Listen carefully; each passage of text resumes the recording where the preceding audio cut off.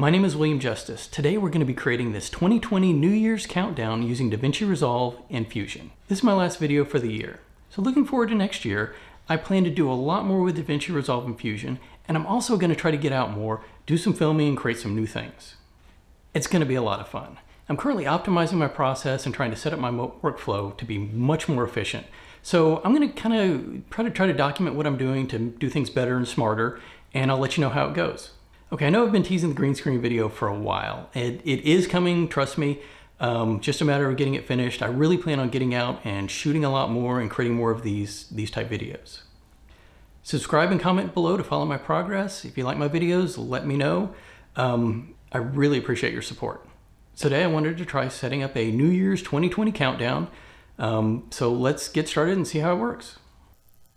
Okay, so to get started, we need a couple of things. We're going to use a Fusion animation, and then I created this background clip with some dots. You actually did this in Fusion.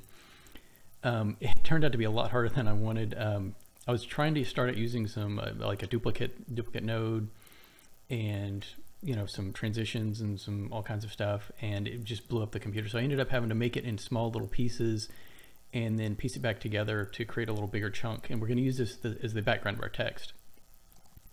It should have been way easier. I think it was just overloading my computer or something. So I'd really never had any problems with Resolve like that, but it crashed a lot trying to just put something simple like this together. So anyway, to get started, we're going to right click in the media pool area and say new Fusion composition, and let's make this one 75 seconds long because we have to have plenty of time for the countdown. And we're at 24 frames a second. We'll hit create, and we'll drag that into the timeline and get into Fusion by clicking Fusion. All right, so the first thing we want to do is set up our countdown text. So we're going to take a text node and drag that in, and we'll just slide that over to the media out for now. So to get the text to work, let's open up the inspector here. We're going to right click on where it says styled text, and we're going to use an expression. And I'll show you how this works. So we're going to start out with just time as let's say time is our expression. And what that's going to put in there is that's going to put in the frame number. So you can see the frame number goes up as I move it along. We'll go ahead and size the text up, make it a little bit bigger. Let's say we'll do 0.4. That'll work pretty good. So when we play it, you see the frames go up. So the first thing we want to do is we're going to take the time over here on the right, and we're going to divide it by 24. Because we have 24 frames per second, that means every 24 frames is going to be 1 second. So you see it comes out, and we got this one's like 0.54. So because we have this decimal point, we're going to need to use a math operation. We'll do math.floor. And what that does is it basically rounds down to the nearest whole number. So when we do that, we have 0, and we're going to play it. Got 1, 2, 3. So it's going to go like that. So we actually have a number counting up. To do the countdown, we're going to come back over to our expression, type in 60 and minus. So that's going to be the number 60 minus the time that we're computing. And you can see that we already have our countdown started. So let's start applying some effects. The first thing we want to do is bring in this background. This is going to put the dot background behind it. We're not going to need the media pool, so we'll get rid of that. And we're going to take the output of the dot background and put it into the text.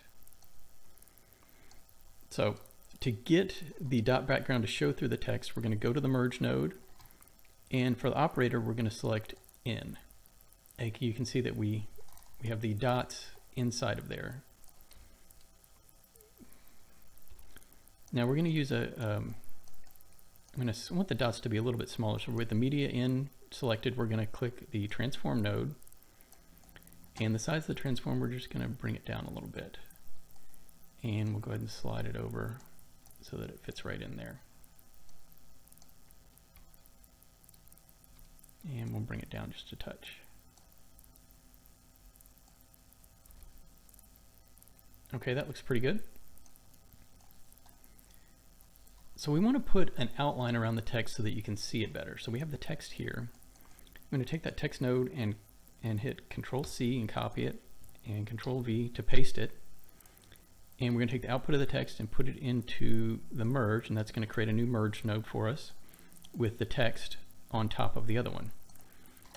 Then for the second text, with that selected, and you see this one carried over with the same expression, we're going to hit the shading icon, and for the appearance we're going to choose outline. That's the outline one, and then we say outside only, so that's going to put the outline on the outside, and we'll thicken it up a bit, just like that. And we already got our countdown started. We're going to animate once we get all the everything set up. We're going to animate it. So the next thing we want to put in here is we want to take these guys and move them over a little bit. And in this first merge, we're going to add some light rays. So we hit Control Space and start typing in ray and choose light rays. Now we're going to take the center point for the light rays is this little element up here. We're going to drag it right kind of down into the middle. And we're going to be able to adjust the brightness of the rays and the length like that. So we'll get back to this in just a second. I'm going to go ahead and make them like a blue color. And we want to add a few more things to this text. We're going to put the text up here, and I'm going to start by adding a blur and a glow. So we clicked the blur. Now with the text selector, we're going to hit Alt Space and type in glow and choose that. And we're just going to bring the glow size up a bit. It's going to just make it a little bit softer. And we'll take the blur and blur. And what this is doing is it's kind of blurring this text node here, which is the outline. So we take that off. So it's just around that outline, kind of gives it a little softness. All right, so the next thing we're going to do is we're going to work on changing the color of the lights or the dots that are inside of there. So with the transform selected, we're going to hit merge. And we're going to get a merge node in here. So what we're going to do is we're going to put a background on top of this and then blend it in so we get to colorize it. Okay, we're going to drag in a background and connect that up with the merge. And we'll just go ahead and let's set our background color to like a yellow or something like that for now. And on the merge, go to apply mode, and we're going to set the apply mode to overlay. And you can see that colorized the lights to a yellow. So to get the rotating color, with the background selected, go ahead and click the color corrector, and that's going to add a color corrector in the middle of here. And then all we need to do is go to the first frame, and right where it says hue, we'll just drag that all the way over this way, and hit the keyframe, and we'll go about, let's say 50 frames, and we'll take the hue all the way to the other side. So that means in that 50 frame period, the hue of the light is going to change. Actually, let's drag that over a little bit more. Actually, we'll do that. We'll get to this. Go to the spline editor. This is how we're going to get it to repeat. So we clicked on spline. Let's make that a little bit bigger. We'll select hue for the one that we want to see and get that. So this is the going from -1 to 1 on the hue. I think I'm going to make that a little bit longer, so I'm going to select both of these points and hit the time stretch, and we're just going to drag it out.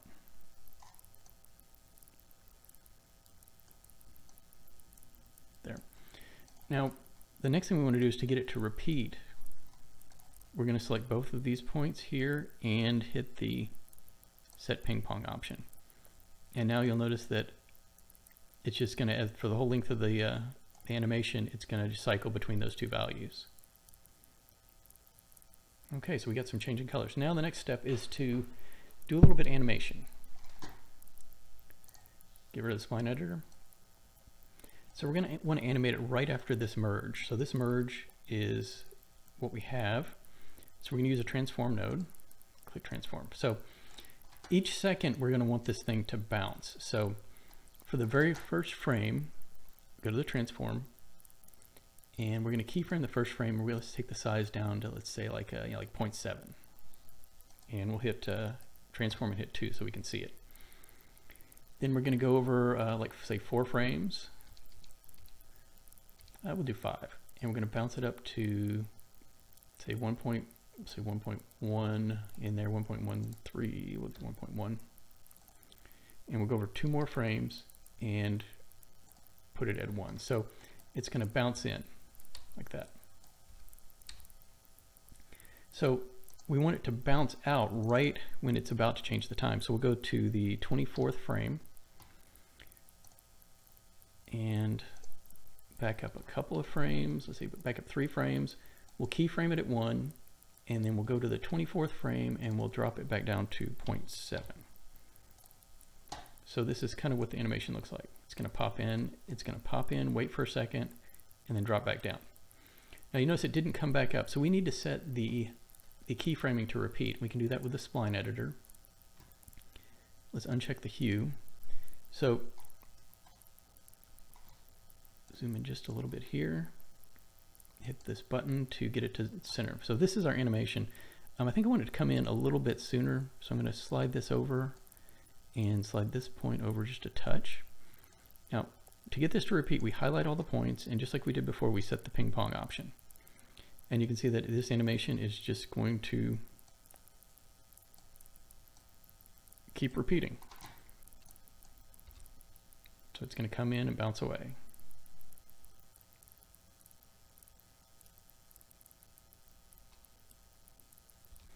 All right, the last thing I did is I animated the rays because I thought it looked good when the rays contracted and popped out at the same time. So let's do the same thing with the rays. We're gonna select the rays, go to the first frame, and we're gonna keyframe the length. And let's bring the length down pretty small.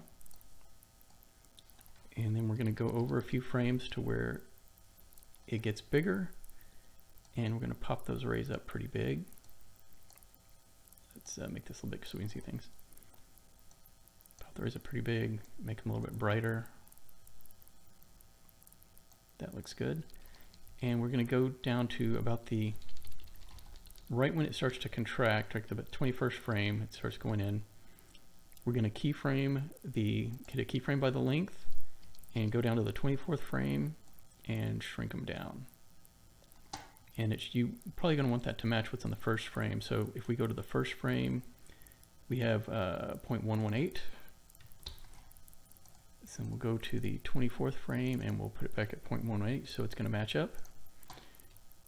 And there's our animation. Okay, so we want the rays to repeat as well. So we're going to get to the spline editor. We have the light rays selected. Let's undo that size. So these are the light rays. I'm going to highlight all of these and set the ping pong. And now we have some repeating rays. Well, thanks for watching. I hope you enjoyed the video. I hope the countdown works. Maybe you can use it for something. If you have any questions, ideas, or anything, please let me know. I would love to hear from you. Hit the subscribe button to follow my progress and see what all great stuff I have coming. Thanks.